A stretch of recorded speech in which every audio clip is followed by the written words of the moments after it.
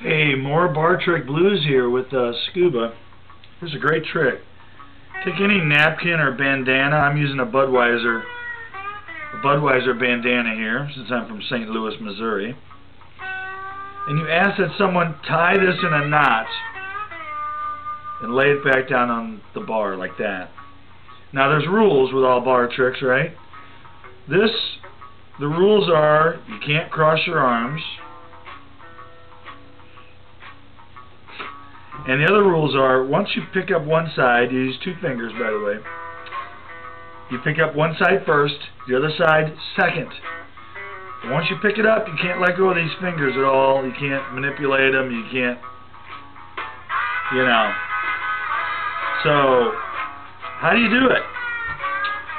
You can pause it and try to do it right now if you want. And if you want to come back, I'll show you how to do it. Okay, pause. And, okay, now you're back. Great. Here's how you do it. You do take your left hand here, and you pick up the right side of the bandana like this. Now, you create a little loop there. Remember I said you can't cross your arms, so without crossing your arms, you reach like that, you pull it through, and it's a done deal. It's a very nice trick.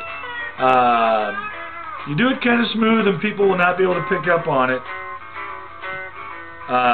You're going to have fun with it. The reason I say you can't cross your arms is because I learned it like this. Some guy in a bar he went like that, then he went like that, then he went like this.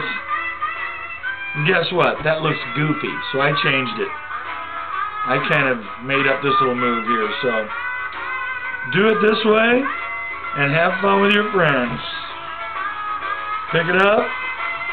Whoa, baby. Check it out. Peace. Scuba out.